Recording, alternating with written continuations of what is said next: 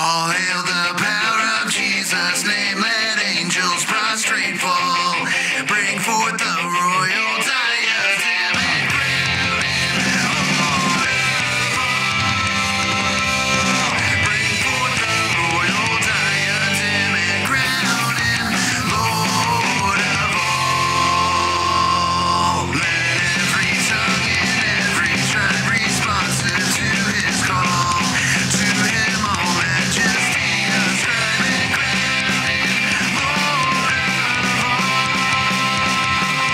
To him all majesty ascribe and crown him Lord of all. Well, welcome again to the Tag Your It podcast, part of the 2 per day of the Tag Your podcast. I'm Ray Ray, And I am Dave. and we welcome you again to the upstairs studio of Tag Your It. And this time we have Andrea DiLorenzo on the show to talk about New Age. So how you doing, Andrea? I'm doing well. Thank you. Thank you for having me. Oh, thank you for coming on. So one thing that she already noticed whenever we just talked beforehand was I've got a lot of Denver Broncos stuff. I'm sure you guys out there already have seen that. But yeah, she used to be a Denver Broncos cheerleader, so she is right at home. This is a little piece of Colorado here in Springfield, Yes. Missouri. So yeah, so welcome. Anybody that is been a part of the Denver Broncos organization is a friend of mine. Well, Andrea, That's great. we are so grateful that you would take the time to visit with us. I was first, I guess, tipped to your testimony on another YouTube page, and I thought, man, that would be really good stuff for us. We have not really visited with anyone about New Ageism, and that is a cult that you have had some interaction with. And so, if you don't mind, just begin. I know Adam introduced you a little bit as having been a cheerleader at one point for the Denver Broncos, but just tell us a little bit about who you are and, maybe what you do. Yeah. So, as you mentioned, I currently reside in Colorado. I was born and raised here. I grew up a dancer, so I was in ballet and tap and jazz and danced in the 96 Atlanta Olympics and the Orange Bowl halftime shows and in Disney World. And I just had a real passion for dance growing up. And that's what got me into becoming a Denver Bronco cheerleader at a very young age. And yeah, it was only a couple years of my life, but I would say they were very pivotal and significant years of my life because I also happened to have cheered the Monday Night Football game the night before September 11th, 2001. And so it was significant for me in that I went from this high of, being a part of this big game. It was our inaugural year at Invesco Field and my first Monday Night Football game. I was on TV. It was very significant. And then, or it was just this high, I guess I should say. And then I was blasted with the news of September 11th, and it just took my life into a whole other direction. And we'll talk more in detail about that as we go along. But long story short, I moved to Los Angeles for several years, which is where I got most involved in the New Age, and came back home, not by my choice, but by, I think, God's providence, and that I couldn't be out there anymore. And so I came back home to Colorado in 2017, and I was saved in 2017. Amen. And now I quit my work in New Age instantly, and I applied for jobs at a Christian bookstore basically the week I was saved.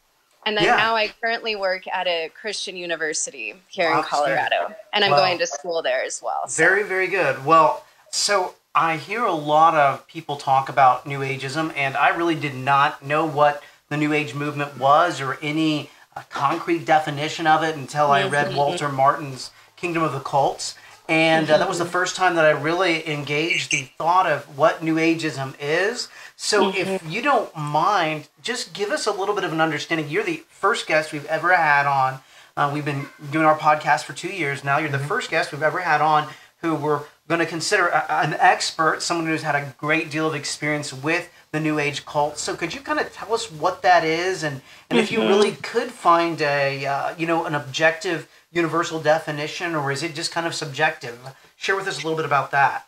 Yeah. So what's so fascinating about all this is I didn't realize I was in New Age until I was out of New Age. Oh. So I would definitely say it's mostly subjective, but if I were to find some kind of or put some kind of objective definition on New Age, I would just say it's alternative spirituality, and it combines Eastern religious beliefs with Western New Thought and metaphysical practices.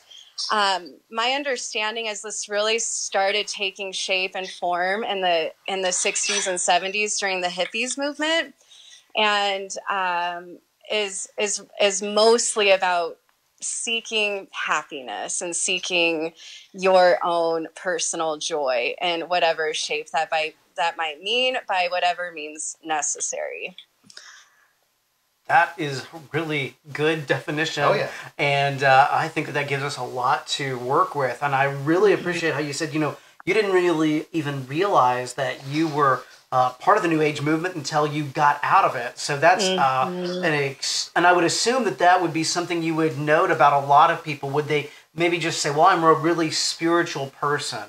And I would assume that would be kind of the way that they would engage that idea. Absolutely. So now let's talk a little bit about your personal experience, if that's okay. Yeah. You told us a little bit about your background in dance, how you danced in the Olympics, how you were a professional cheerleader for the Denver Broncos, and then 9/11 happens. It becomes a real, earth-shattering moment for you. So tell us kind of how you got into the New Age movement as a whole. Yeah, well, the main thing was that I was in pain. I was in pain spiritually, emotionally, mentally. I was dealing with severe depression. And for whatever reason it might be, my doctor had prescribed some antidepressants, but I chose to go the natural route. I wanted to find a way to heal naturally, and I also I didn't want to suppress my feelings. That was kind of my big thing at the time. So I started getting into holistic health and just seeking ways to help, heal my mind through foods, and then it got into say essential oils. Well, the holistic health field is infiltrated with Eastern religious practices, including yoga and meditation. So that led me into yoga, and then that led me into meditation, and then that led me into finding teachers and authors that could teach me about self-healing. And so I was practicing completely relying on myself to heal myself and to come into wholeness. And the whole premise was coming to some kind of realization that I thought was the truth, and that I am actually whole at my core, but I just have to peel away all of my programming from society and my family and culture and everything else that told me otherwise, in order to get to the core of that I am perfect, whole, and complete, which of course is not true. And but I was that was my whole goal, was I just had to seek more and dig more and go deeper and heal more and cleanse my mind more and eat better. I mean, it was just constant searching and seeking. So I guess you could say, because right now, you can really get into like maybe Christian Science. Basically, what you're saying is that you, in and of yourself, were a good, healthy, whatever on the inside, but everything around you, like pretty much, it's like it's an illusion that somehow you need to get rid of. Like, so you've been told this. You've been raised in this, and there's like this illusory social construct that you're living. And you need to get rid of that social construct, what people say about you, or what something else informs you, and you inform yourself about yourself, and in a way, you can make yourself better by really, like you said, doing yoga and meditating. You think yourself better, and so really, it's, you know, you can really get into that like word faith or Christian Science. Oh, You can yeah. see that the basis of that is what you were going through in a certain way, in your own Exactly. subjective way. Exactly. If it's Yes. not too big of a jump here, kind of, or too big of a, I don't want it to be difficult for you, but kind of walk us down that rabbit trail that you fell into. I mean, you were Yeah. raised, if I remember right from the video that I had seen Mhm. before, you were raised Roman Catholic. You Mhm. kind of were, you know, you believed there was a God, but you weren't really active in the faith. A Mhm. lot of these great, what people would consider really awesome professional opportunities open up to you. You leave home and you are struck with depression, and you try to seek a means to deal with that, and kind of walk us down that, I guess that slippery slope. Yeah, so the big turning point where it took me into a whole deeper level in the new age was, so I was doing yoga, I was doing the meditation, and then I watched this video of this man who I ended up working for, um, and the message of his video was love, and that we are all here for love, and we're all here to love. And so I heard that message and I was so inspired. And I made this declaration and I just said, I'm here for love. I'm here to love people. That's what I'm here to do. And I want to fix anything in myself that might prevent me from loving others more. So it really became, again, about looking to myself to be the carrier of this perfect love. And so also then around that same time, what happened is I had what is called a Kundalini awakening, and it was a spontaneous awakening. And so, to be honest, I don't. I know only so much. I know the spirit so well, but there's still a lot about it I don't fully understand. So what happened was I blinked my eyes one day, and after I had known, you know, I was just inspired and I was like, I'm here for love. I'm here to love people. This is my mission. This is my purpose, because all these years I had been seeking meaning and purpose, and especially after September 11th, I was just asking all of those existential questions of why am I here? What are humans here for? What are we here to do? And so I just made this blanketed declaration that I'm here for love.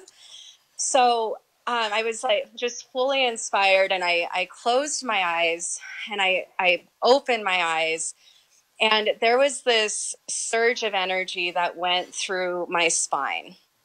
Now, at this time, I had no idea what spiritual awakening was. I had no idea what Kundalini was. But all I know is the next 3 months, um, if I had never done drugs, but I felt like I was on drugs. I was walking on the same planet, obviously, I'd walked on my entire life, but it was almost as if I felt like I was in another dimension, almost like I was walking above.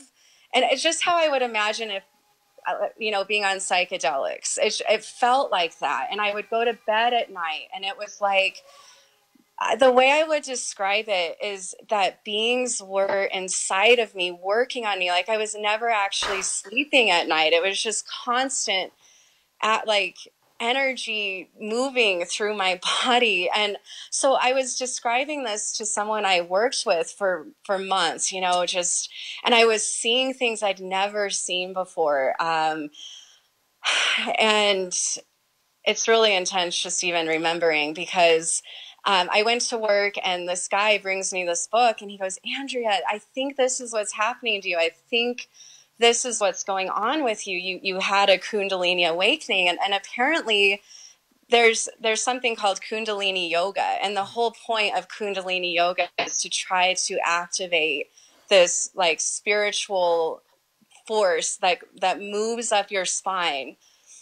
And it's people have related it to a serpent moving up your spine. And I felt that in my body for the next however many years, I don't even know, 8 years maybe. Well, let's see, 7 years, 6, 7 years. And the other thing is that I suddenly had these gifts that I never knew I had, and those started developing through time, and I don't know if we want to get into that right now. But yeah, that's what really took me to a whole other level with all of these practices. So explain one little thing to me. I hear people talk about Kundalini, and again, I assume that is from from a Near Eastern type of spiritualism. Yeah. But explain to me, like, is that where does that term come from? And give me just a little bit more on that and where it originates, if that makes any sense. Because that's something that literally I had never even heard until I watched a video on New Ageism, and it was completely foreign. Like, what if you do know, like, where did that first come from, and do we see that, you know, in other religions? Like, where is it based? That makes any sense. Yeah, it does make sense, and I'm so sorry I don't have those answers. I don't actually know. I know, like I said, there is Kundalini yoga, and that's definitely gained a lot of popularity in the West. Yeah. So I know that it's some sort of Eastern. It comes from the Eastern religious beliefs somewhere, yogic. Well, this is a great example of here people were bringing this hyper spiritualism or even mysticism into your life. You're experiencing these things. You're seeing these things. So you are still working as a cheerleader. You are practicing yoga. You're dealing with your depression by reaching out to these different approaches for dealing with it. Then what's kind of the next step as you begin to move along in this process? Well, yeah, so the next step was that this guy that I saw this video of, he facilitated these seminars in Bali, and I decided that I wanted to go. So I went to Bali, and that was a 10-day, I was there for a couple weeks, but the actual seminar with him was about 10 days. And, you know, I'm kind of sensitive to how much I share about that, just because, but a lot happened during that time, that when you see this stuff, especially without the word, without the Bible, and without understanding what's actually happening, when you see this stuff, it's very wondrous. I mean, it truly is. You see it and you're like, how can you not believe in this? How can I not believe that people are being healed, and people are being delivered, and people are finding themselves, and they're finding true happiness, and all of that bondage that was covering them, you know, these people and these healers are removing that from them. And people are going on and living these happy lives. So I decided I wanted to work for him and be a part of that journey and a part of that mission. So I got even more kind of entangled, watching more of these seminars being facilitated. And I started seeing spirits, like, in the room. I started just And now you're not using any hallucinogens at this time. You're not doing any drugs. If you're taking anything, it's just natural medicine. Am I correct in that? Yes, absolutely no drugs. And no, I didn't smoke weed. I mean, no. Yeah. I mean, the only reason I ask I did not need any of that. It felt like I was on this constant high. And if you were to look back on my old Instagram or my old Facebook, you could see it. I mean, you could see that I mean, even the things I was saying, I was reading back through it, and none of it made sense to me anymore. It's like I was just speaking from the air. I mean, completely unintelligible, really. So you certainly had this deep spiritual hunger, and you had a deep depression, and you're seeing these things. There are very serious spiritual forces that you are Yes. engaging, and you are feeling, and you're hungering for them.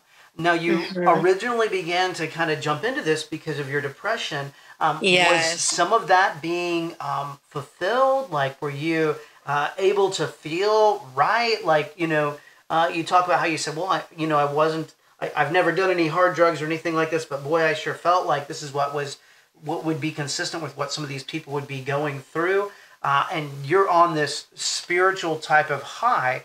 Tell us a little bit about like how that began to deal with your depression, and even tell us while you are going to Bali, while you're coming back, what does everyday life look like for you as a person who's in the New Age movement, and what does it look like to practice this as part of your lifestyle? I'm assuming that you are at some point here you're going to be walking away from your professional career. Am I correct about that? I mean, and this becomes what you do. Am I correct? Yes, yes.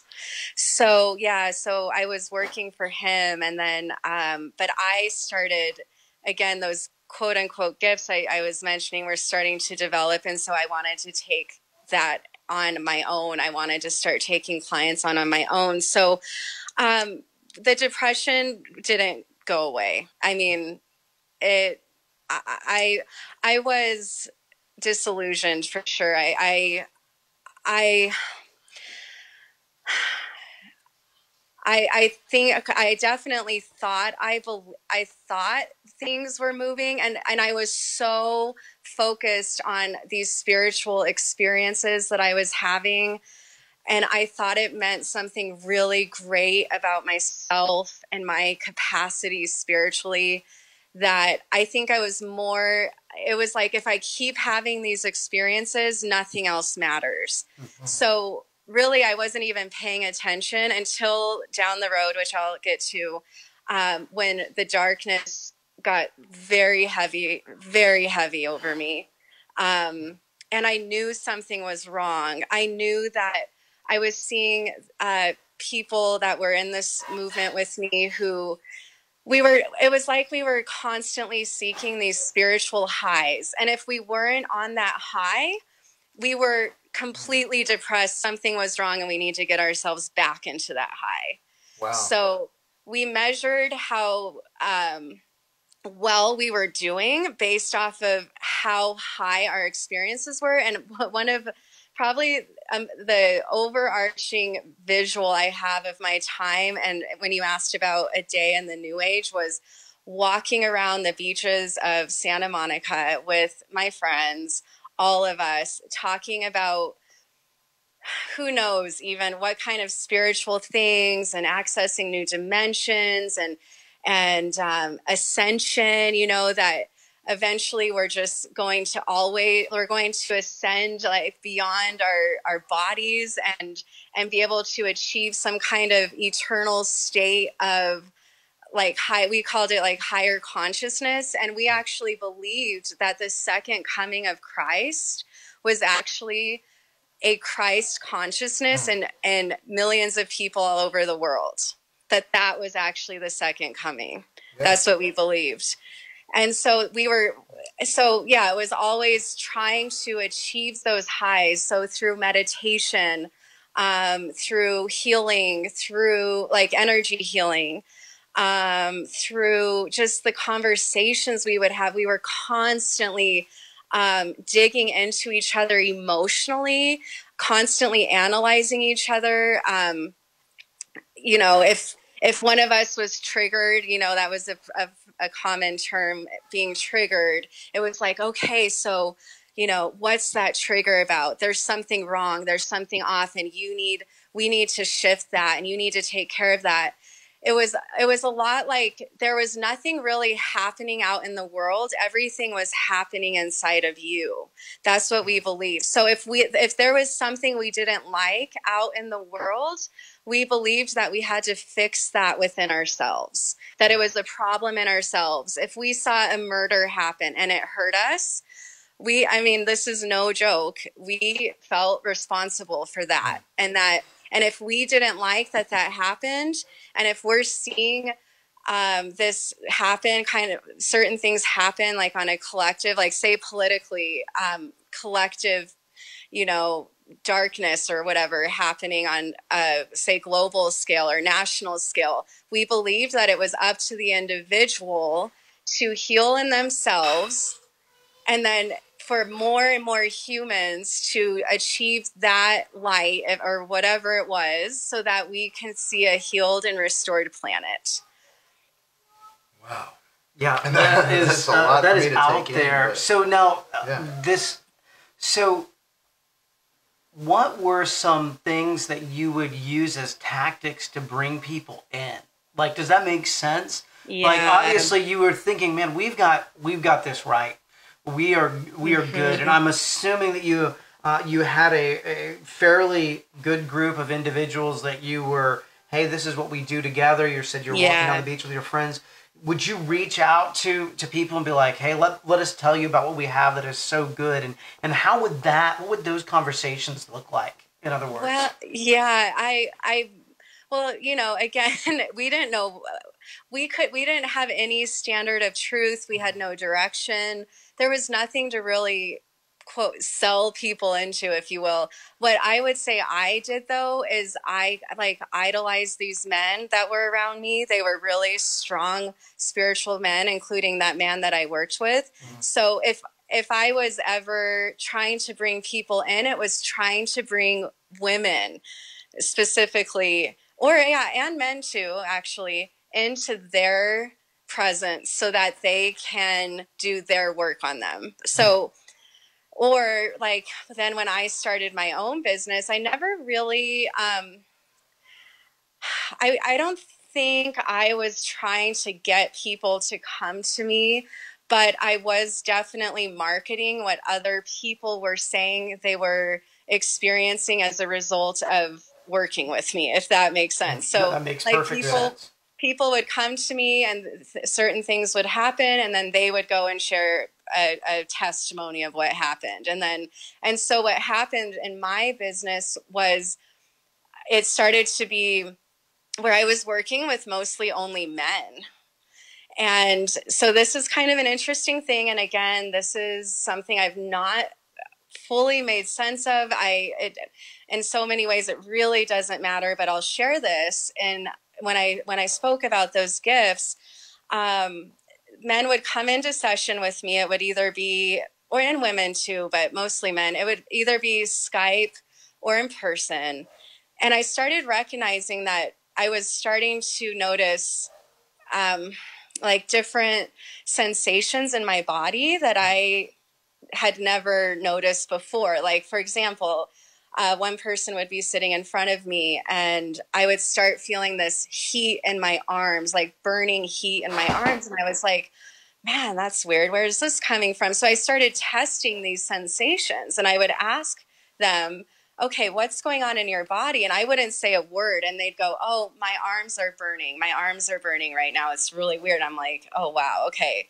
So I started realizing that as I was going into these sessions, and I don't know, I'm sure there's a term for this, a new age term. I never looked into it, but I was able to, and I don't know what was actually happening in these scenarios, but I would notice what's happening in their body, and I would know that it was because I would test, I would ask, and then I would do some kind of healing work on it, and then they would start opening up to me and sharing we would call that sin, but at the time I did not call it sin, but just things they were hiding in the closet that they'd never told anyone before. And they would just pour their hearts out to me about addictions they had and pornography and food and prostitution and cutting and I mean all kinds of things. They would just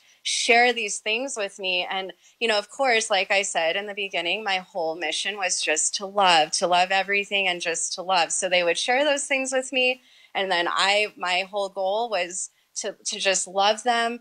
And then they would go on, and like a lot of them were then telling me they weren't addicted to those things anymore. And so it was very, and I don't know where they're at in their lives these days. I don't know anything. I am not glorifying that in any way. Yeah, I don't think you are. I think you're demonstrating like the true evilness, the true deception of this, and how real it is. And that's one of the things that's really interesting to me. I see this being very much in the New Ageism that you are describing. There's this sense of power and spiritual, I guess, spiritual high that you have over others, right? Yes. So you have this, again, you said it so well. You said, well, like there was this other dimension, and people just would not realize like that actually was there. And you had stepped into a evil realm and had gotten caught up into that. But then you step out into society and you see these people that are actually hungry for some type of a spiritual experience. And guess what?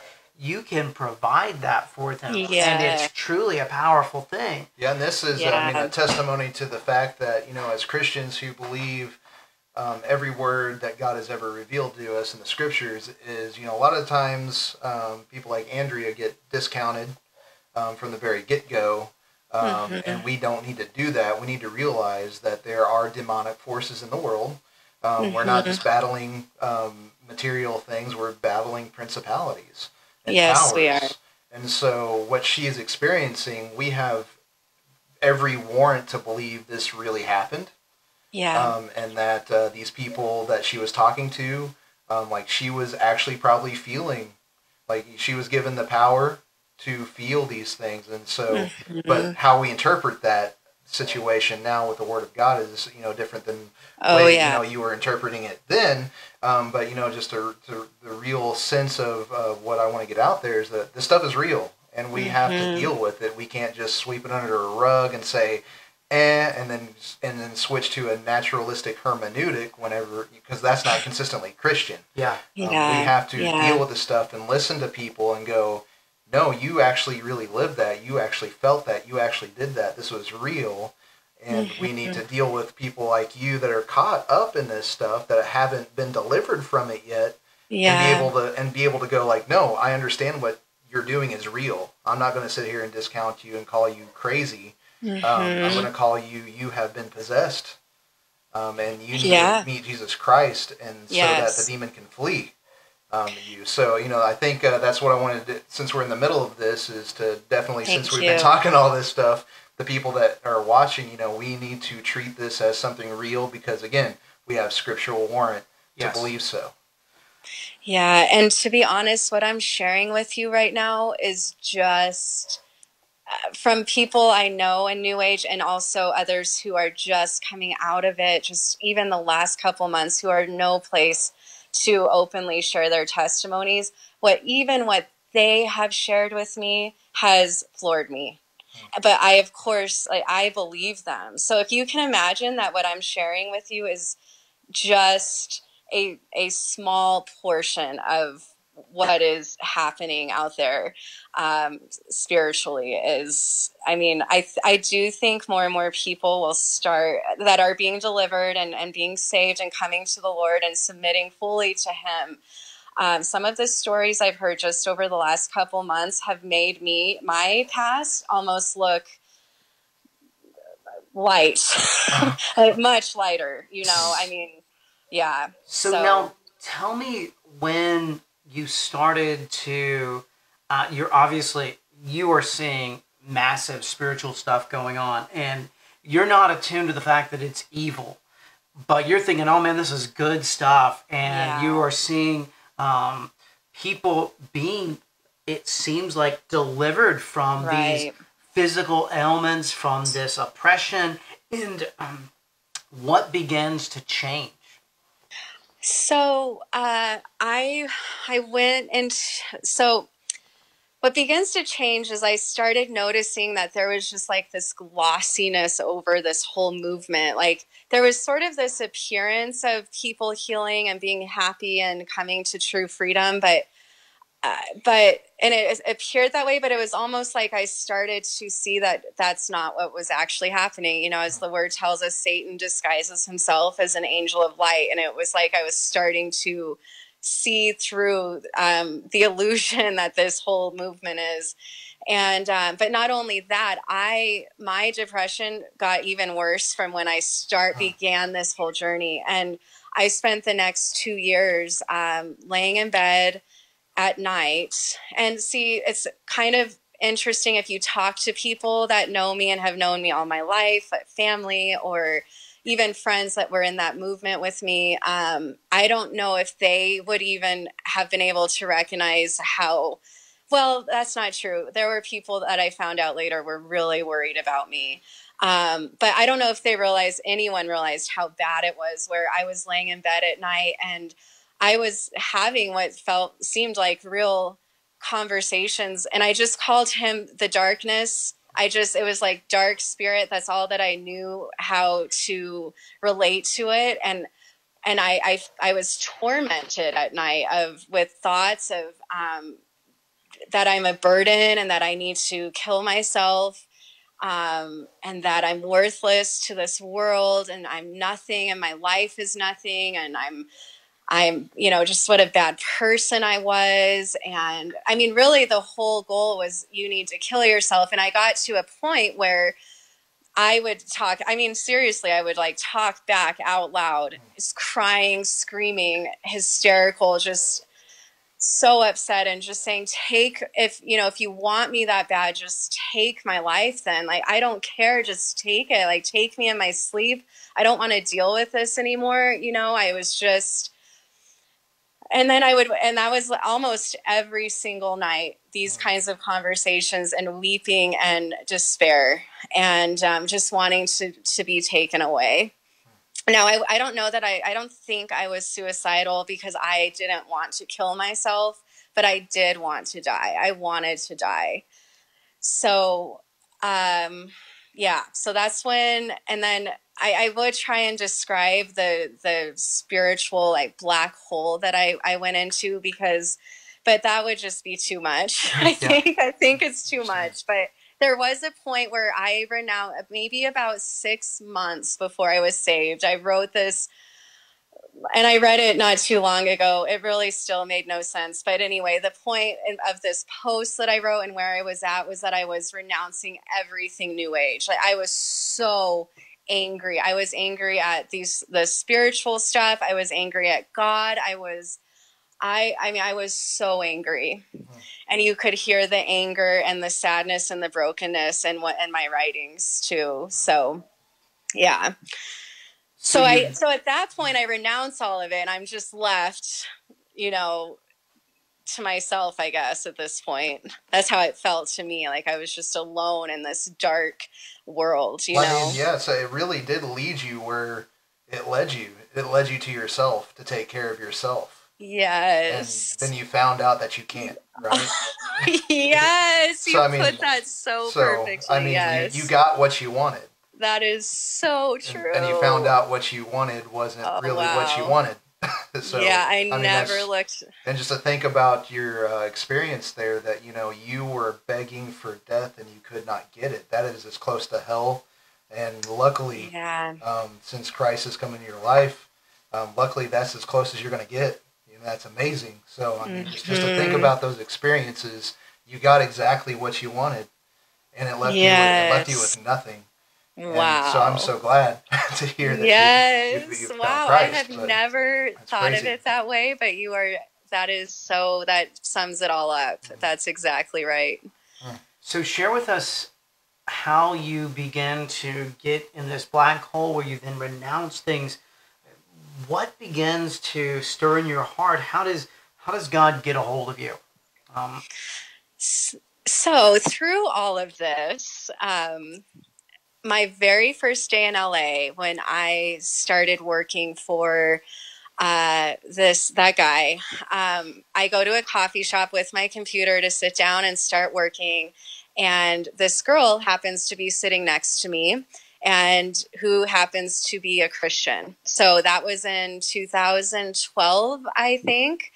And if you can imagine, I was saved in 2017, and she stuck with me through all those years, praying for me. She told me later she had her church praying for me, sharing her testimony of her coming out of, she had drug addictions and alcohol addictions, and how Jesus saved her. And she would talk about Jesus to me. And I asked her recently, how did I respond to that? And she said that I never was annoyed. I never, it didn't bother me when she shared, but it was almost so separate from me. I couldn't understand. It was like, well, that's really good. I'm really glad that worked for you. I'm really glad Jesus works for you, but I have these other things. Like I really viewed Christianity as very superficial. I didn't know the word was alive. I had no, the Bible to me was just words, man written words, so I thought that man was just programming these Christians to believe something that wasn't true, and they were limited, and they weren't spiritual enough. That's kind of how I viewed it, Christianity. But she said that I listened, but she also told me that through those years, she did not know how God was going to save me. She said, she believed, and for some reason, God gave her that strength to sit by me, because I know for sure if I met myself, I could not have been as close to me as she was to me. If I met myself now, that would have been very hard. I don't know. Only by God's grace. So there was that, and that she was started. And then I remember September, because I have the receipt, I decided I wanted to buy a Bible. So this was after I renounced all the New Age stuff.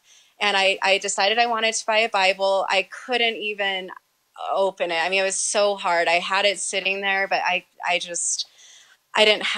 couldn't begin to try and understand how to read it. So then it was maybe a few months after that, I called my friend on the phone and I said, would you be able to lead me in a Bible study? I want to do this Bible study. I want to meet every week, and I want to start reading the Bible. And she said she was on the other end and her jaw was just dropped. And but still, because we had like a little Facebook group, I invited some of my other New Age. Well, again, I wasn't necessarily a part of New Age, but I still had friends in that. And so I invited them into this with me. And I remember reading through the group, and I was still trying to spiritualize everything I was reading in the Bible, trying to find the mysteries and make it all mystical and spiritual and everything I was reading. And it's still just, again, it was like reading any other book, reading the Bible at that time. So, and then I don't know if you want me to share just when I was saved. Yeah, please. Yeah. Yeah. So there was one night that just like any other night I had ever that I'd been going through all these years, except it was getting even more scary, where I felt like I thought, or I don't know, I can't make sense of all this, but like spiritual entities were even outside my window. I thought they were watching me. I mean, I was having anxiety at night. I was scared. I was so scared. And then this night, I just knew, and I don't know how, I just knew that Jesus was there. And I knew, I mean, it was like he was standing in my room. And I rolled out of bed, fell on my knees, and I instantly knew my sin. I instantly knew, because I was still doing, so I should say this, I still had my practice going on. I still was taking clients. So I guess I didn't fully renounce the New Age. I just renounced, I don't know. I can't really even say, to be honest, I don't know. I think I just renounced like being associated with a lot of the groups that I was a part of is probably what it was. So because I still had clients, but they were all falling away. They were, oh, this is something kind of interesting too. The last month leading up to being saved, I started asking my clients if they knew Jesus. And I started, and I didn't, but I was asking them if they did. And I was telling them that they needed to go to Jesus, that they needed to pray to him, and that I can't do this anymore. I started telling them that. I do remember that. So, but I wasn't going to him. So, okay, back to my bedroom. I fell at my knees. I knew my sin. I knew was just confessing everything before him and crying for, I don't know how long, I think a couple hours. And I just knew suddenly that he was my Lord and Savior. And, you know, at the time I do remember saying something like, my life is yours. Like I just kept saying, my life is yours. You know, I give my life to you. And I know I didn't actually have to do that, but that's what I kept saying. It was just like my mind, my heart, my body, my whole life is yours now. And I woke up the next morning and that darkness was lifting and I knew it. And I knew my life was different and everything changed. And I remember going and meeting up with my cousins and telling them and saying, it's like God came into my chest and ripped my heart out and put a new heart into my chest. I like that language. That's pretty scriptural. Yeah. Yes, it is. Exactly. And, but then again, it was like a couple days before it hit me that I was a Christian. But then I just clicked and I was like, oh my gosh, I'm a Christian, you know, and I knew that, I was saved. But I never knew what that meant when Christians would tell me that before. Yeah. I never knew what it meant when I was a Catholic and, you know, heard about Jesus being Lord and Savior. That meant nothing to me. But then now it does, of course. And it did. And it was just, yeah. And it's just been, I opened the Bible and it was alive and I hungered for it. And I just, everything I had been looking for all those years, I kept saying, it's right here. Like, I can't believe it was all sitting right here. I was looking everywhere for it and it's all here in his word. Amen. So, that's yeah. Awesome. So, you know, we are an apologetics podcast. And so one of the things you've done an amazing job of describing that experience and telling us what it was like and how God delivered you from it. And one of the things that we always are wanting to know is, you know, I'm certain whether it's someone who's listening on the podcast or watching on the live cast, they might know someone who is sucked into the New Age movement. Mm-hmm. What would be maybe some tools that you could even encourage them to use to engage one of those individuals? Oh, wow.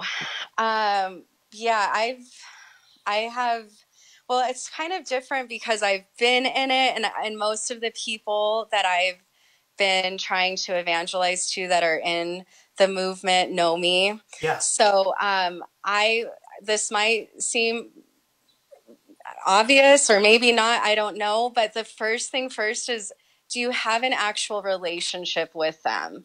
Because I think that's really key. That doesn't mean you have to, but if you have an opportunity to really like be in relationship with them and really talk to them, because like we talked about at the beginning of this, there is really no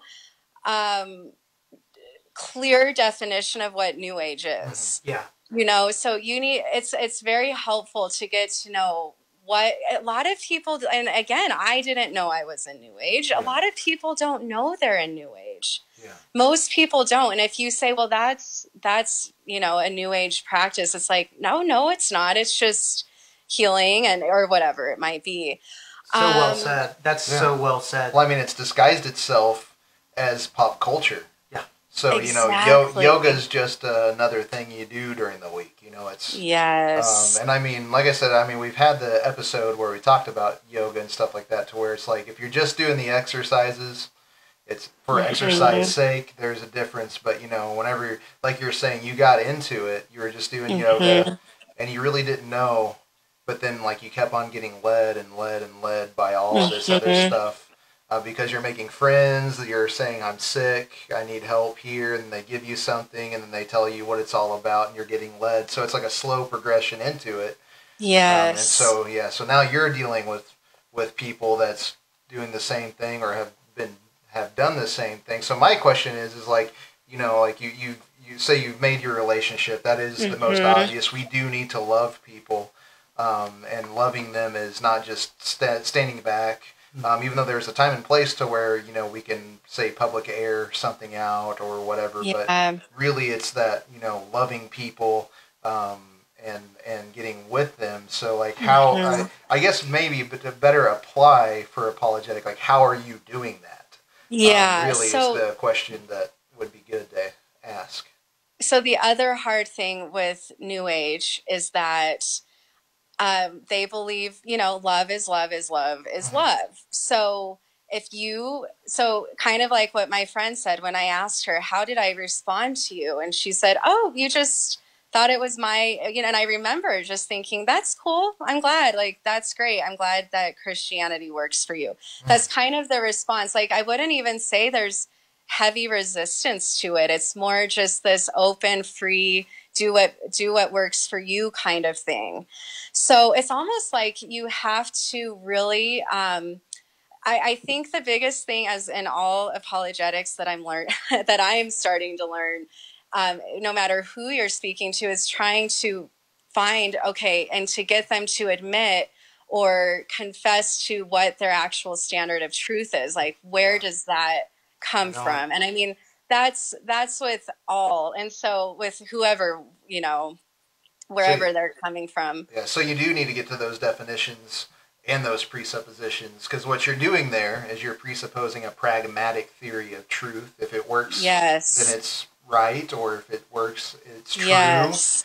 And then you can get into that subjectivism. Well, what's true for me? So like with the Christianity, it's working for you, so it's true for you. Yes. This is working for me.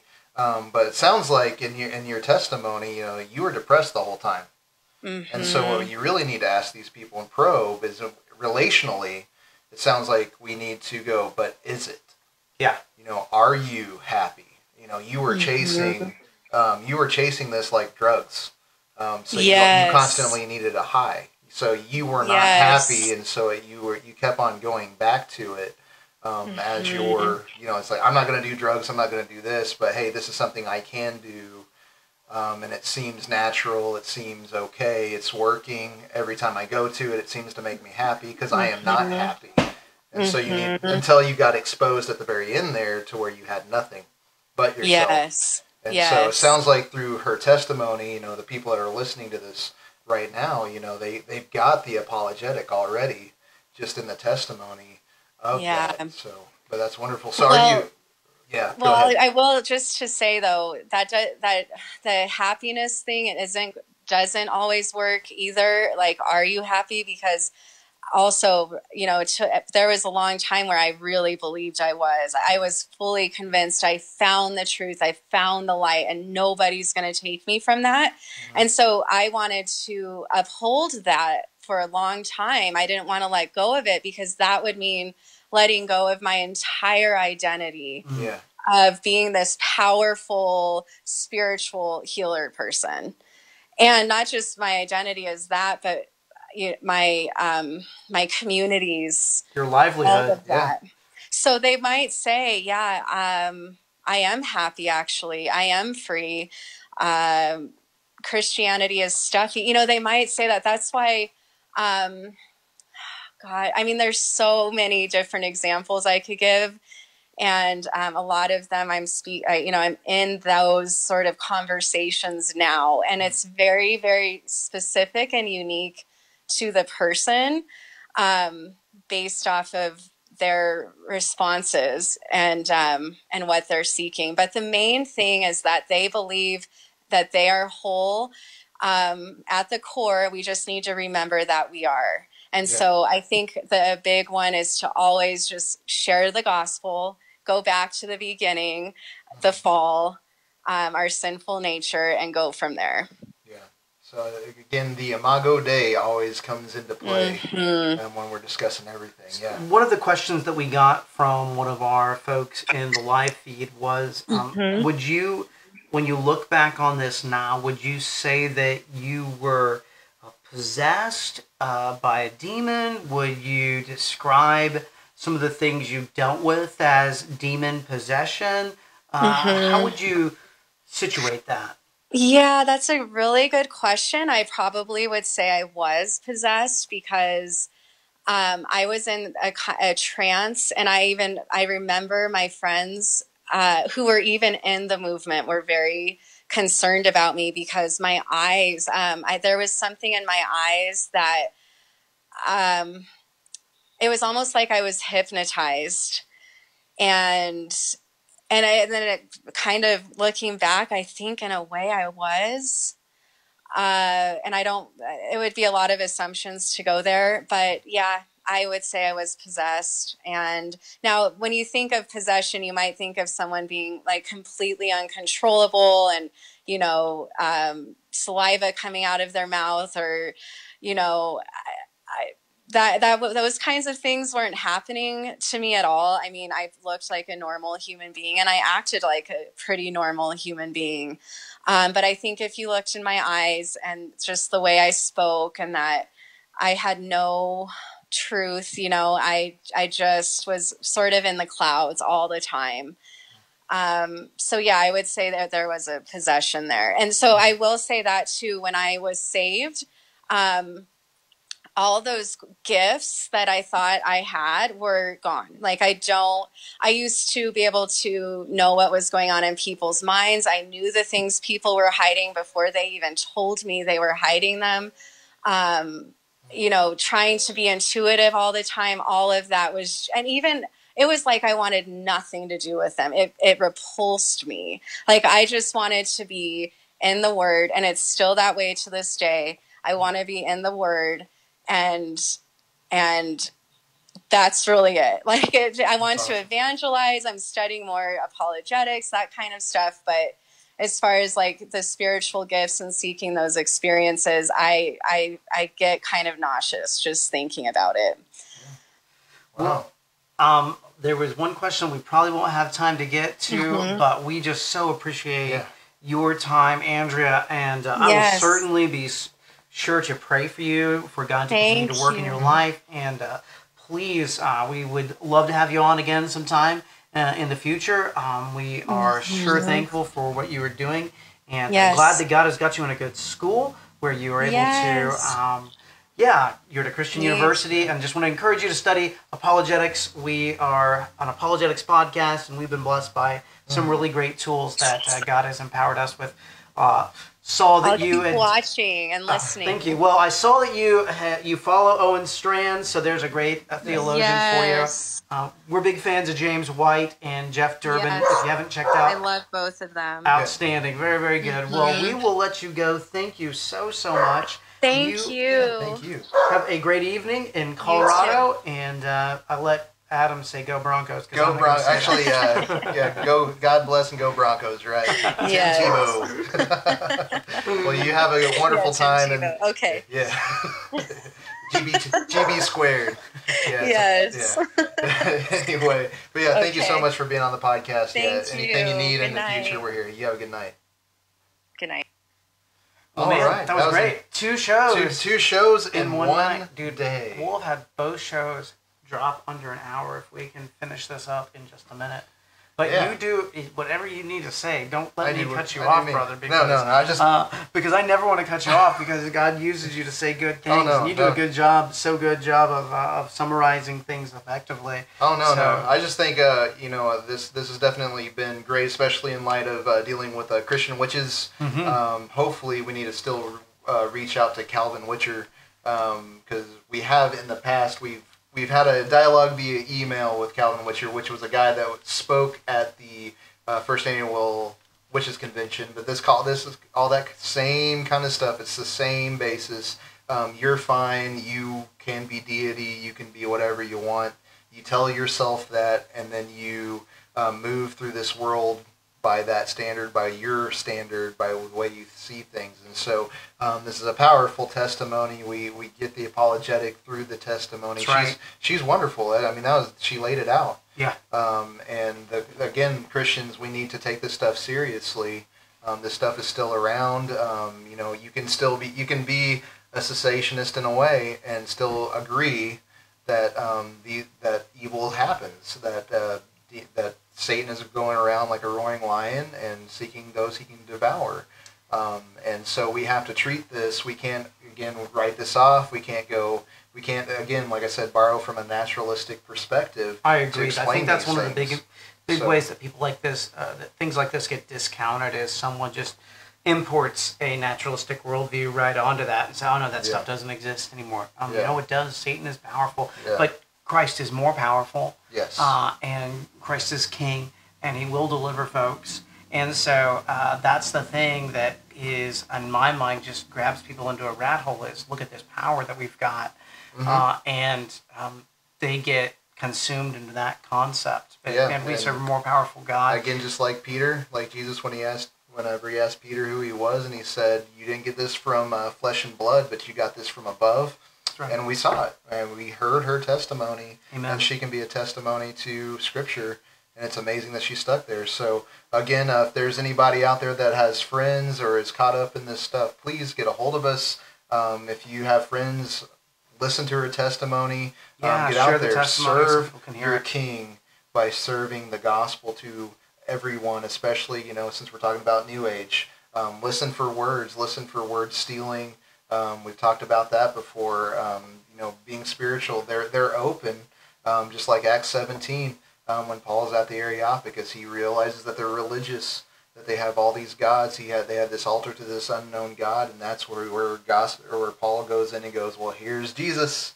And that's what we need to do whenever we confront people that are spiritual. That's you right. can be like, oh, I see you're spiritual in every way. Well, what makes sense of that? And we know from Scripture that in Jesus are hidden all the treasures of wisdom and knowledge. And the fear of the Lord, if you go to the Old Testament, the fear of the Lord is the beginning of the wisdom, and the knowledge of who? The Holy One is insight. And so you see the bridge of the testimony of Scripture that reads Christ, every line of it. So that's all I have to Dude, I think that's great. I appreciate it. Well, we've had a great show today. Yes, two great shows. And I've got to spend a lot of good time with you today. So Yes. we will have a bit of a break Yes. in our shows from here. Yeah, so we will be taking respective little trips with our families and stuff, and that's, it's summertime, and so pray for us as we travel and do things, especially for that little kid that you hear in the background. Pray for him.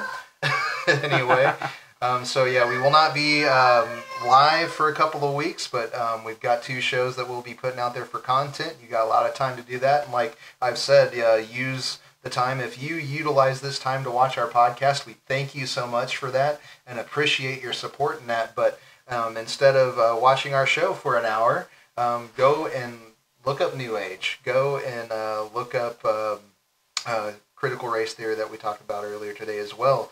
Utilize that time, redeem it for the purpose of serving. Don't just collect knowledge by taking in podcasts and taking information, because that information in this podcast is supposed to go. And so we all need to remind ourselves to go and do, instead of just getting our knowledge and patting ourselves on the back and going, look at me and my brains. So we'll be back on July 8th. Yes. And it'll actually be at about 9 a.m. with Rob Phillips at the Missouri Baptist Building. And That'll be it'll be a great day. Yeah, it'll be a really so good day. he's got can we announce the surprise, I guess? Or He has a new book. He'll have a book.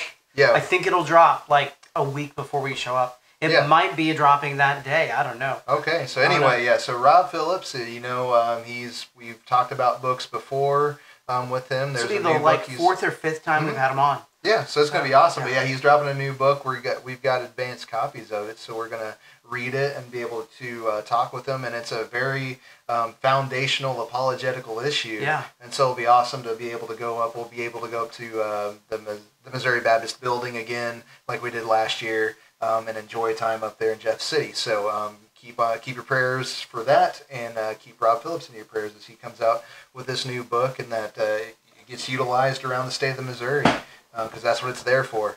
So, That's right. Anyway, I guess, yeah, we are an hour and 4 minutes, so we're done, and Dave needs to go home. So with that said, this is the Tag You're It. Oh, actually, wait. I'm Ray Ray. This is Dave. And this is the Tag You're It podcast. Solely Deo. Gloria.